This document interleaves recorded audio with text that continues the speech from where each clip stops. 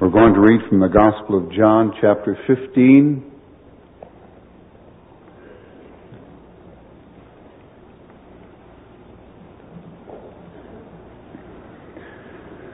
And beginning at verse 1, John 15 and verse 1.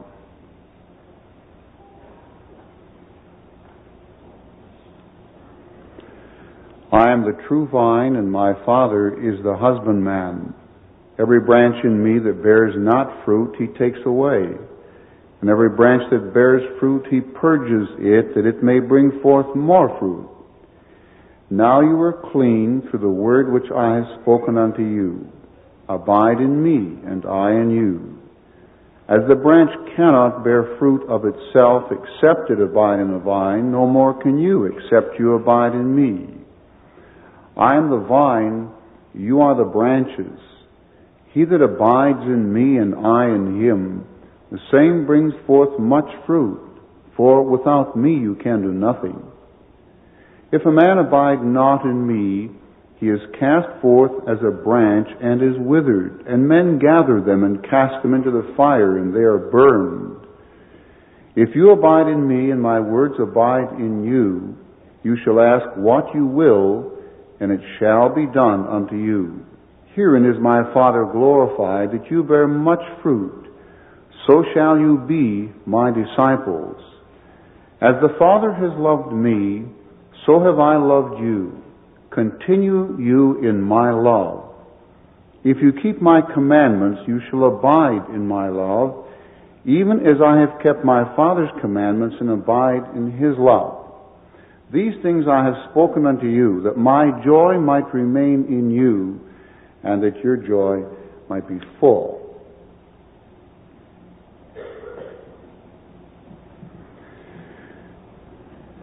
And God so enabling, I want to speak on the subject of abiding in Christ. My text will be the 7th verse of John 15. If you abide in me, and my words abide in you, you shall ask what you will, and it shall be done unto you. Herein is my Father glorified, that you bear much fruit, so shall you be my disciples. The word abide occurs 10 times in the verses that we read. And if you include some other equivalents, probably 12 or 13 times. What does it mean to abide in Christ? Sometimes we've made it much more difficult than it really is, and certainly much more difficult than the Bible says it is. What does it mean to abide in Christ? Let's attempt a simple definition at the beginning. To abide in Christ is to walk in a sweet, unbroken fellowship with him. And of course, the thing that breaks fellowship with him is sin. Whether the sin is unbelief or perhaps the fruit of unbelief, which most sin is. So to abide in Christ then is to live, to walk in a sweet, unbroken fellowship with Jesus Christ. Isaiah 59, you recall that verse, it says, the Lord's hand is not shortened, it's not atrophied or dried up, that it cannot save. God isn't powerless.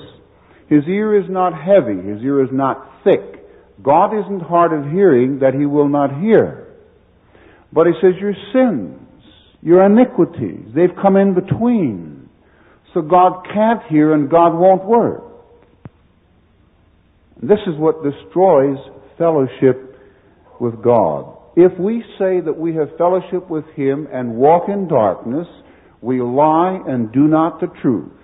But if we walk in the light, as he is in the light, we have fellowship one with another. That is, the Christian with his God, not the Christian with another Christian. That's not in the context. The Christian with his God. And the blood of Jesus Christ, his Son, cleanses us from all sin. But it's sin that comes in between. Thou hast set our iniquities before thee, our secret sins, in the light of thy countenance. And you know what happens? When there's unconfessed sin, secret sin in my life, God has set it in front of His own face, so that when I pray, my prayers hit that pile of sins, my sins, and they bounce back into my own face, and God can't hear. So I have to deal with the sins that separate between me and my God and prevent God from blessing me and destroy the fellowship that God intended we should all have with Him. Christ said, abide in me. It's a command, isn't it? Abide in me, and I in you. As the branch cannot bear fruit of itself except it abide in the vine, no more can you, except you abide in me. He goes on to say that he that abides in me, the same brings forth much fruit. Or the text, if you abide in me and my words abide in you, you shall ask what you will, and it shall be done unto you. Herein is my Father glorified, that you bear much fruit. So shall you be my disciples. Now there are a number of beautiful texts that illustrate this concept of abiding. In Psalm 91, he that dwells in the secret place of the Most High shall abide under the shadow of the Almighty. In the Old Testament, quite frequently, the idea of fellowship is illustrated by God being a tree and the believer just resting under the shadow of the tree. He that dwells in the secret place of the Most High shall abide under the shadow of the Almighty. Or the Song of Solomon, chapter 2. Christ speaking, I am the rose of Sharon, the rose for beauty and for fragrance, and the lily of the valley, the lily for purity. As the lily among thorns, the highest form of human love is like a thorn compared to a lily. If you compare man's love to God's, as the lily among thorns, so is my love among the daughters. Now the believer speaks as the apple tree among the trees of the wood. If you were hungry, would you rather sit under a spruce tree, a birch tree, a poplar tree, an elm, an oak, or an ash, or a maple, or an apple tree? To ask us to answer. As the apple tree among the trees of the wood, so is my beloved among the sons. That's Christ. I sat down under His shadow with great delight. Do you? Do you enjoy, really enjoy those times of fellowship with Christ? Under His shadow with great delight. And His fruit was sweet to my taste. He brought me to the banqueting house, and the Hebrew language here says He brought me to the house of wine. And wine, as you may know in the Bible, is a symbol of the Spirit of God. And Jesus Christ is the only one that can lead a Christian into a Spirit-filled life. He brought me into the house of wine, and His banner over me was love. You want to be filled with the Spirit of God? What you're really asking is this: God, destroy self and fill me with your love. Because love comes when self is annulled. To be filled with the Spirit is to be filled with love.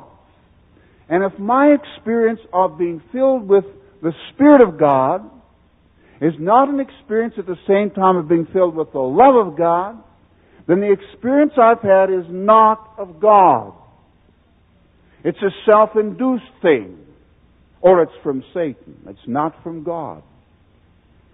The fruit of the Spirit is love, joy, peace, but first of all, love. The love of God is shed abroad, poured forth, other translations say, into my heart by the Holy Spirit who is given unto us. Then Hosea 14:7. They that dwell under His shadow shall return. God said, return unto me, and I will return unto you. Shall return. They shall revive as the corn, and grow as the vine. The scent thereof shall be as the wine of Lebanon. And how does it all start? It all starts when the Christian begins to abide. They that dwell under His shadow shall return. They shall revive as the corn. Then what growth? And grow as the vine. And what's the result?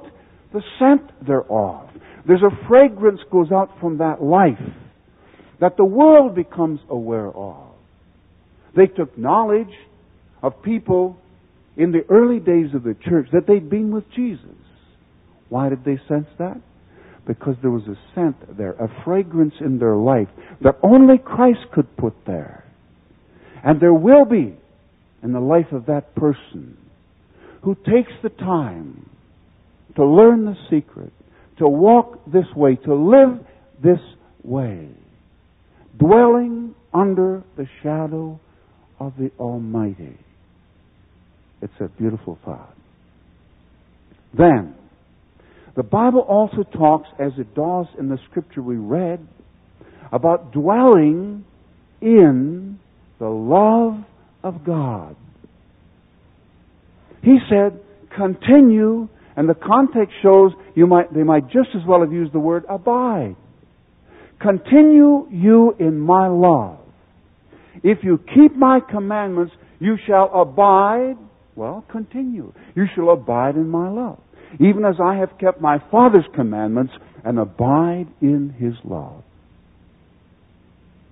How do we abide in His love? It says by keeping His commandments. If I disobey, I disrupt the fellowship. And I find myself drifting out of the love of God. In the book of Jude 20 and 21 we read, it says, but you, beloved. You know the word beloved means divinely loved ones.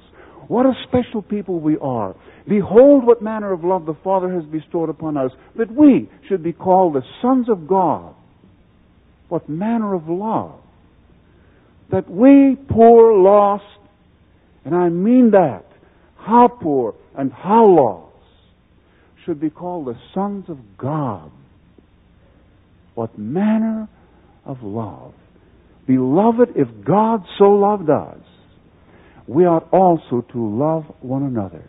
Going back to Jude, beloved, but you, beloved. In contrast to the world, he's been talking about the world. These be they who separate themselves or cause divisions. These be they who separate themselves, sensual, carnal, having not the Spirit. But you, beloved, building up yourselves on your most holy faith, praying in the Holy Ghost, keep yourselves in the love of God. Now, he didn't say keep yourselves saved. He said keep yourselves in the love of God.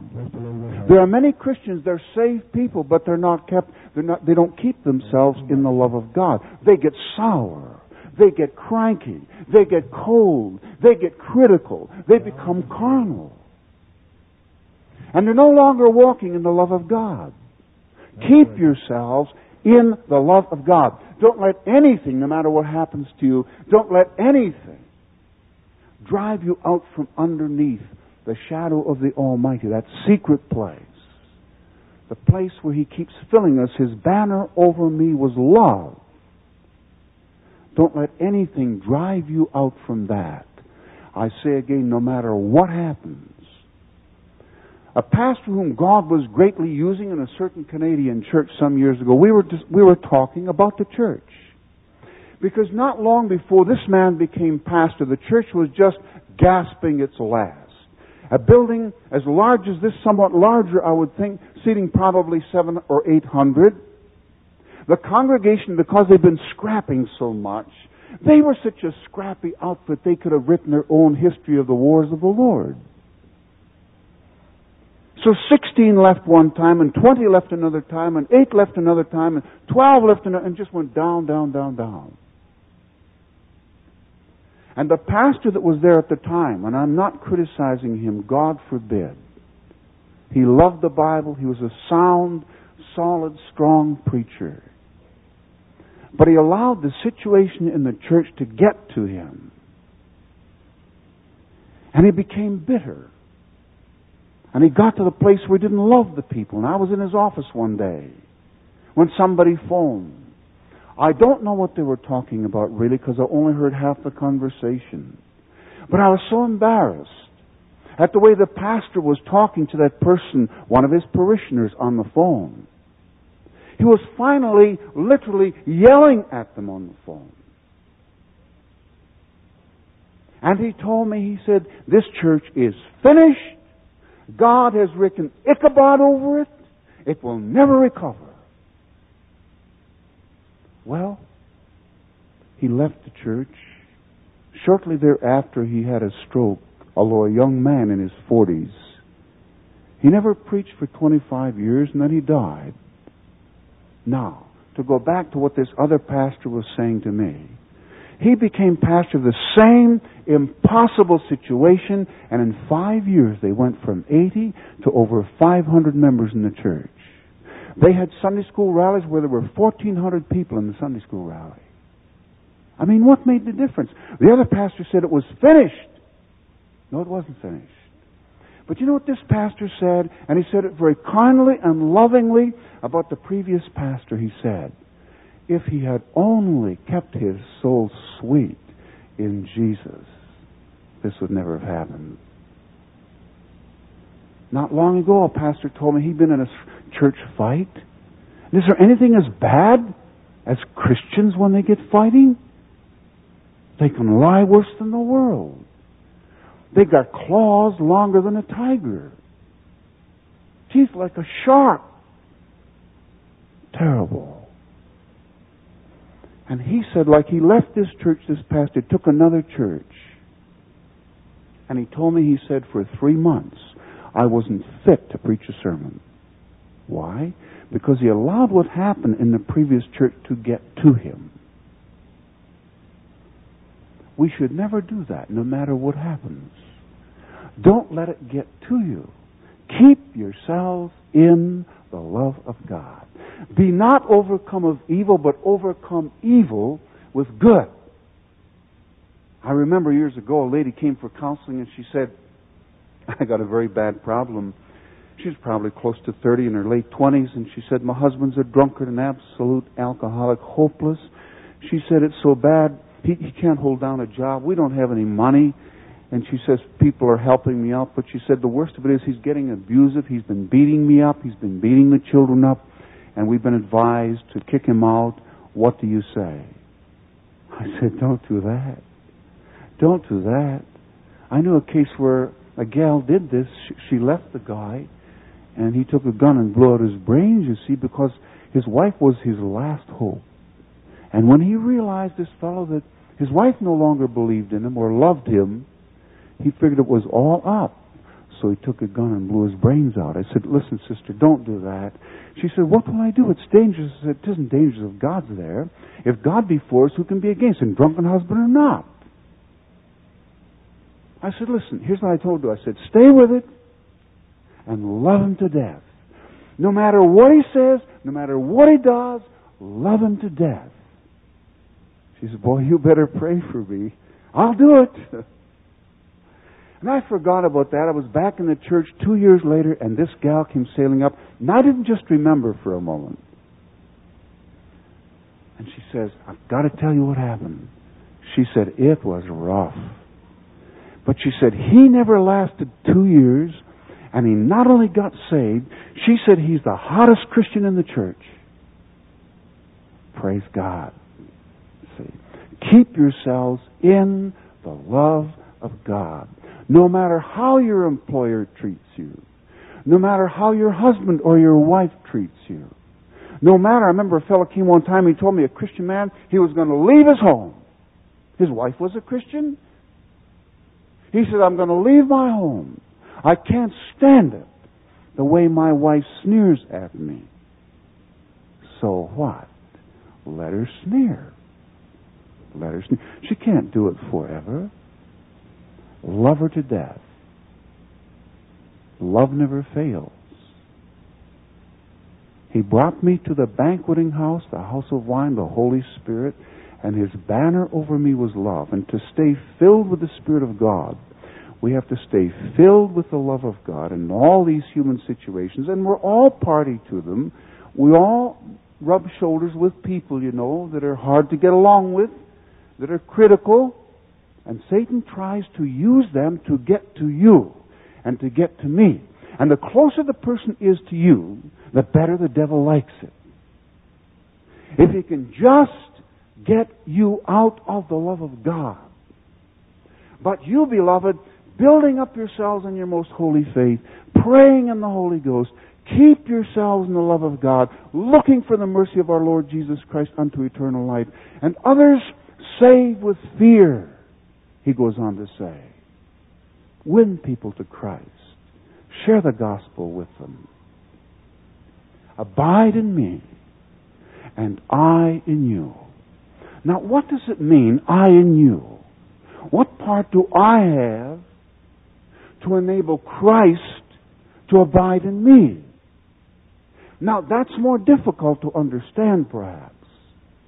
And I struggled with that at one time, and then the Lord came to my rescue, as He always does. You know, I found this, that when I come up against something in the Bible that I don't understand, all I have to do is to ask God for wisdom. He may not give it to me then, but eventually He will. Maybe through some other person. Maybe through a book. Maybe He'll just come to me in the quiet of a moment and suddenly spring the thing on me, and there it is, I see it. God has marvelous ways, and He never forgets when somebody prays. He never forgets. Ask, and it shall be given you. Ephesians chapter 3, 14 and on. Paul. For this cause I bow my knees unto the Father of our Lord Jesus Christ, of whom the whole family in heaven and earth is named, that He would grant you, according to the riches of His glory, to be strengthened with power by His Spirit in the inner man. Why?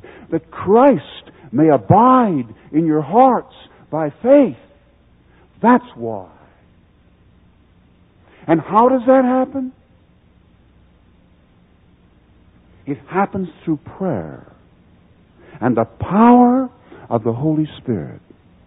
I bow my knees, he said, that God, that He would grant you to be strengthened with power by His Spirit in the inner man, that Christ may abide in your hearts by faith, that you, being rooted and grounded in love, there it is again, always linked together, may be able to comprehend with all saints what is the breadth and length and depth and height, and to know the love of Christ which passes knowledge, that you might be filled unto all the fullness of God. What does it mean for Christ to abide in my heart by faith? One translation, rather a loose translation perhaps, but it does throw some light on it, that Christ may settle down and feel at home in my heart by faith. May I ask you this question? Knowing yourself the way you do, okay? Knowing yourself the way only you know yourself, do you think Jesus Christ feels at home in your heart? Now, He can't if you're not a truthful person. He can't if you've got unconfessed secret sin in your life. He can't if there's restitution He's indicating you should make and you're not willing to make it. If He finds envy and jealousy and lust and pride, do you think He settles down and feels at home there? No, He doesn't. He just can't. He is disquieted. He flutters around, a dove. He can't feel at home. Because there are things in that life that are totally foreign to him. God is love. And God wants to destroy in your heart and in mine anything that wasn't born for eternity.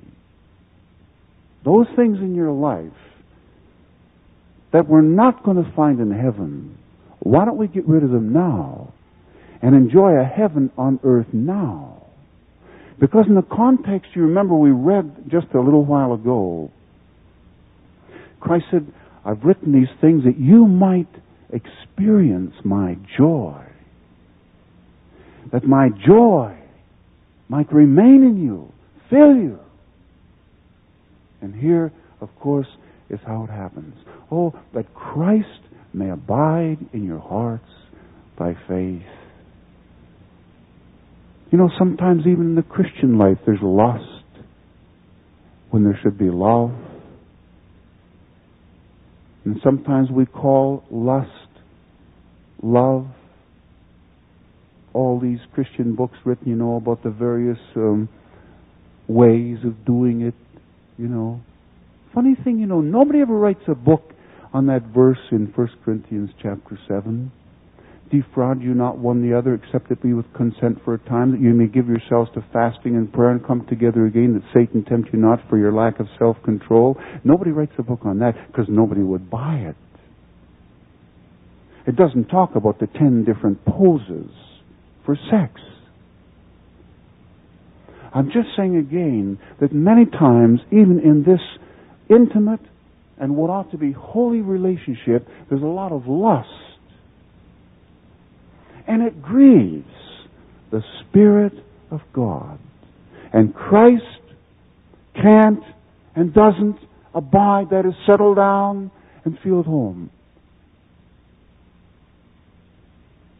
Then, the 7th verse, if you abide in me, and my words abide in you, then what? Well, he says, then you'll ask what you will. What you will, and it shall be done unto you. How much of the Word of God do you have stored away in your heart? You know, the Old Testament kings were instructed in Deuteronomy that they were to handwrite a copy of the law of God. Why? That their heart would not be lifted up above their brethren. In other words, it would be an antidote to pride.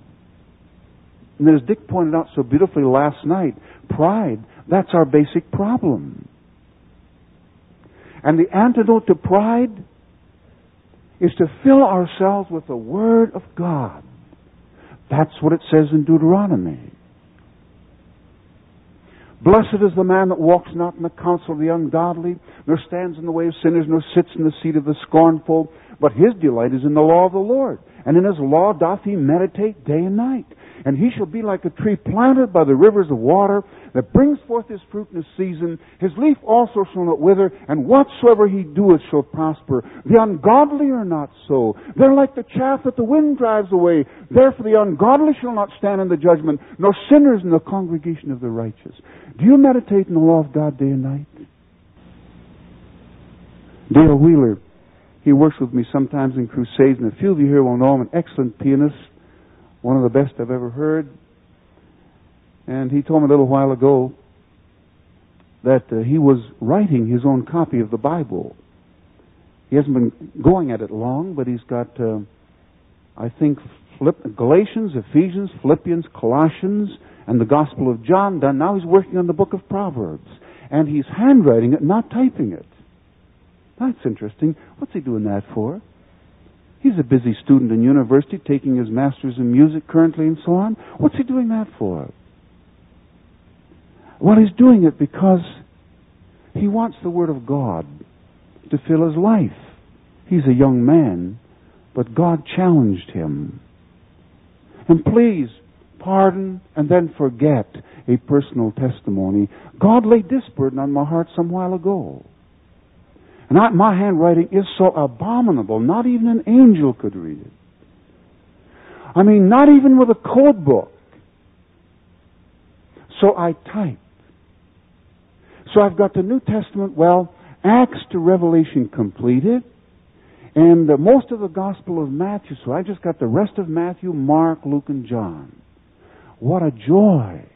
What a blessing, dear people, it's been. And I challenge you to do the same. You answer this question. Do you think God is satisfied with the amount of time you spend with the Word of God? All the problems in our life, somewhere or other, they're due to the fact that we're ignorant of certain things in the Bible. That's not always so. But the answer to any problem in the Christian life is found somewhere in the Word of God. And the Word of God is living and powerful and sharper than any two-edged sword, piercing even to the dividing asunder of soul and spirit and of the joints and marrow, and is a discerner. The Greek word there is kritikos, a critic, a friendly critic, a discerner, a critic of the thoughts and intents of the heart. And our ears hear a word behind it saying, this is the way, walk you in it when you turn to the right hand and when you turn to the left. But that doesn't happen when you're not really in tune and touch with God through the Bible. So what do you know about it? I mean the Bible. Let me ask you this. If you're trying to encourage a new Christian to get into the Bible, would you tell him to do exactly what you're doing now in reading the Bible? Would you dare? Some of us wouldn't dare. We're going to tell this new convert, spend 5 minutes a day with the Bible? Is that what we're going to tell him? You know, we sit down and yawn our way through a chapter and thank God that's over, and then we pick up something that's more interesting. And dear people, we grieve the Spirit of God. Let the Word of Christ dwell in you. There's the word abide again. Dwell in you richly in all wisdom, Colossians 3:16. Do you do that? I know the average Christian nowadays spends more time in front of the TV set than he ever spends with the Word of God. And I wonder sometimes how we can live with our conscience, living the way we Christians do. I wonder what Christians in Korea would think if they knew how the average Christian in North America lived. If they could watch one of us for a whole day. Paul said, be you followers of me as I also am of Christ. Would you dare say that to anybody? If the answer is no, are you prepared to make a change so you could say it humbly to the glory of God? We are made a spectacle to the world, to angels, and to men. And sometimes we're a spectacle in a good sense, and sometimes a spectacle in a bad sense. Make straight paths for your feet, lest that which is lame be turned out of the way, but let it rather be healed. They have made them crooked paths. Whosoever goes therein shall not know peace. And sometimes sinners, if a sinner is following an average Christian, he'll get so weary following those crooked paths, he'll give up. He'll just give up. All right. Abide in me, and I in you. The branch, if it's severed from the tree, it can't bring forth any fruit. We all know that. Abide in me, and I in you. If you abide in me, and my words abide in you, you shall ask what you will. People complain, I pray and God doesn't answer. Then you ask them, how much time do you spend with the Word of God? Do you really expose yourself to God's Word? Ever spend an hour, 2 hours, 3 hours in prayer? Ever spend 3 hours, 4 hours with the Word of God at one time? And they throw up their hands in horror. And they say, I don't have that kind of time. And you know what? You're too busy. And I heard a fellow say years ago, you think you're busy when you're only buzzing.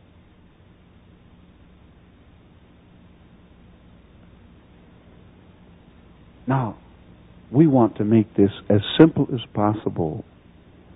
You know, sometimes I read one book and it was 10 steps to the baptism of the Holy Spirit. 7 steps to the sanctified life. 5 steps into revival. And man, it's hard to remember those steps. I don't remember them all. I just can't. And I heard a story recently about an old grandpa that had a long beard. And they went at Christmas time to visit one of his sons, and the children were so excited over Grandpa's beard. And so they talked to him and said, Grandpa, when you go to sleep at night, do you sleep with your whiskers on top of the blankets or under the blankets? Well, he'd never thought about that, see. He said, I don't know. I'll find out tonight. So he went to bed and he laid his whiskers on top of the blankets. And he lay there for 5 or 10 minutes. He thought, well, that doesn't feel quite comfortable. So he took them and he stuck them under the blankets. Laid there for 5 or 10 minutes and still didn't feel comfortable. So he pulled them out and stuck them on top. You know what happened? He never slept a wink that night, trying out his whiskers. And we've made the Spirit-filled life so complicated that we're like Grandpa with his whiskers. A little story I heard, too, about a mama bear taking her cub walking. She says, we're going to go for a walk in the forest. And the little baby bear said, Mama, when we start this walk, do I put my left foot first or my right foot first? And she said, shut up and walk. And I'm not trying to make it overly simple, but I want to make it as simple as Christ makes it. And our text is very simple. If you abide in me, you don't have to know 10 steps, or 7, or 6, or 5, or even 4. If you abide in me and my words abide in you. That's just 2, isn't it? I think we could remember 2 steps. You shall ask what you will, and it shall be done unto you. Herein is my Father glorified, that you bear much fruit. So shall you be my disciples. Now, when we learn this and begin it, here are the blessings that flow from it. And I don't have time to give them all, of course, but here's one. Whosoever abides in him sins not. He doesn't practice sin. In the measure that I abide in Christ, in that measure will I live above sin. Whosoever abides in him sinneth not. In 1 John 3. He doesn't make a habit or practice of sin. 1 John 3:6. All right, that's one thing. Here's another. From our text, you'll bring forth much fruit. Are you living a fruitful Christian life? Often I hear Christians saying, I don't know of anybody I've ever been a blessing to. And I knew a man who sang, oh, how he could sing. Preach. He could preach as good as any preacher I've ever heard. He wasn't a preacher, but he was a real intellectual and all of that. But he said in 25 years as a Christian, singing and preaching as much as he did, he never knew one life he'd ever been a blessing to. And then one day God showed him his sin. And then he made another discovery that sin was an extension of self. I mean, that's all it is. Sin is an extension of myself. I sin because of what I am. And after struggling with sin for 3 weeks, he said, I've confessed all the sin God has shown me. I've got completely to the end of that. God has dealt with sin in my life. But my problem, he said, is myself. He said, how in the world do you deal with this big, rotten self. I said you have to slay it by the power of God. If you live after the flesh, you shall die. If you, through the Spirit, do mortify the deeds of the body, you shall live. And John wrote concerning those that were seducing those Christians, deceiving them, leading them astray. He says, the anointing which you have received of Him abides in you, and you need not that any man teach you. But as the same anointing teaches you of all things, and is truth, and is no lie, listen, and even as it has taught you, you shall abide in Him. As the anointing has taught you, as the Holy Spirit has taught you, you shall abide in Him. So it's the Spirit of God that slays self. And don't you think He has enough power to do it? If I'm willing to cooperate with Him, oh yes, He has. He's waiting for your yes. That you want to die. Except a kernel of wheat fall into the ground and die, it abides alone, fruitless. But if it die, it brings forth much fruit. Much fruit. All right.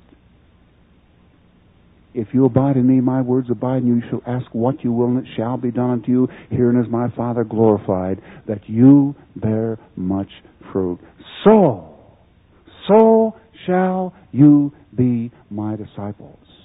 And I should have concluded my story about the man. He met God at the cross. I mean, I was so privileged, I felt ever since. It was such a privilege to be there when he prayed, because I've never heard a prayer like it. I don't know if I ever will hear a prayer quite like it again. When he asked God to smite self. I never heard anyone pray with such intensity of soul. He threw everything there was. God, I've tried, I can't. God, you can. Do it now. God, do it now. And then, in the next 18 months, God used that man in 400 different people's lives. Some of these were people he led to Christ. Others were Christians he led into a fully committed life. As a matter of fact, the next Sunday after he met God that day, he was preaching in a church. And halfway through his sermon, a revival started, and a lady got to her feet and said, "Sir, can you stop preaching? I've got to get my life straightened out now." So he stopped preaching and gave an invitation, and all kinds of people came forward and knelt at the front. And he phoned me long distance. It cost him a lot of money that night. And talked for 40 minutes. More had happened in one meeting in his life than had happened in all the 25 years he'd known Christ. Because now self was where it ought to be, crucified, dead, and buried. And now Christ lives in me. All right. And then here's another thought. 1 John 2:28. Now, little children, abide in Him. Why? That when He shall appear, and He will someday, maybe soon, we may have confidence and not be ashamed before Him at His coming. Christians who are not abiding in Christ will be ashamed when Christ returns, because they know their life is not right. And it drains a person to have to live day after day with a conscience that's constantly accusing and condemning. Brethren, if our heart condemn us, God is greater than our heart and knows all things. I, the Lord, search the heart. I try the reins. God gives to every man according as his work shall be. Here's one other result of abiding in Christ. It has to do with the coming judgment time. We Christians, we shall all appear before the judgment seat of Christ, that everyone may receive the things done in his body according to that he has done, whether it be good or bad. Every one of us in this room will give account to God on bended knee. Isaiah said it and Paul quoted it in Romans 14. So then every one of us shall give account of himself to God. To all 7 churches in Revelation, God said one thing to every one of those churches at the beginning of the message, I know your works. I know where you're at. I know where you stand. I know what you're doing. God knows that about you and I too. Of course. I know your works. The fire shall try every man's work of what sort it is. If any man's work abide, which he has built thereupon, that is on Christ, he shall receive a reward. So, let's put it this way. If I abide, my work will abide. It will abide the fire of God. And that's some test. When God tries my works and God tries yours. It's just about the most solemn thing I can think about for myself, that my works will have to go through God's fire. And I know that if I don't abide in Christ, my works will be licked up. You remember when Elijah prayed and the fire of God fell and consumed the sacrifice, the burnt offering, the wood, the stones, and licked up the water in the trench. And the fire of God will be like that in your works and mine. Will your works go through the fire? What will be left when the fire of God sweeps over your works? If you've been abiding in Christ, your works will abide the fire. Gold, silver, precious stones, or wood, hay, stubble, which is it in your life? That's 1 Corinthians chapter 3. And to sum it up, and to make it just as simple as we can, Colossians 3:11. Christ is all, and in all. Christ is all. Christ is all I need. It's totally uncomplicated, completely uncluttered. God's teaching of the abiding life. It's Christ is all. He's the center. He's everything. Christ is all, and in all. I am crucified, Paul said. Literally, I have been crucified with Christ. Nevertheless, I live. Yet, not I, but Christ lives in me. Christ lives in me. I get so excited sometimes thinking about that. It's written of the Savior, He could not be hid. But some Christians have managed to. He's well hidden in their life. And people being around them would never know that Christ, the Son of God, lives in their heart. Would people know that being around you or being around me, that Christ lives in me? Abide in me, and I in you. As the branch cannot bear fruit of itself, except it abide in the vine, no more can you, except you abide in me.